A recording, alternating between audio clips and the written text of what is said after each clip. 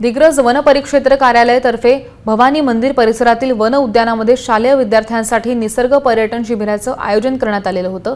यावेळी वन परिक्षेत्र अधिकारी आनंद धोत्रे यांनी विद्यार्थ्यांना निसर्गाबद्दल आणि वन्यजीवनाबद्दल मार्गदर्शन करत वृक्ष लागवडीचं महत्त्व समजावलं।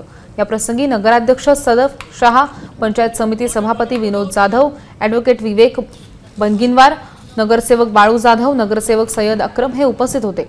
यावेळी उपस्थित सर्व मान्यवरांच्या हस्ते वृक्षारोपणही करण्यात आलं। हा व्हिडिओ तुम्हाला आवडला असेल तर लाईक, कमेंट आणि शेअर करा। सबस्क्राइब करा आमचं चॅनल आणि बेल आयकॉनवर क्लिक करा। तसंच डाउनलोड करा आमचं ॲप आणि भेट द्या आमच्या वेबसाईटला www.amnews.live वर।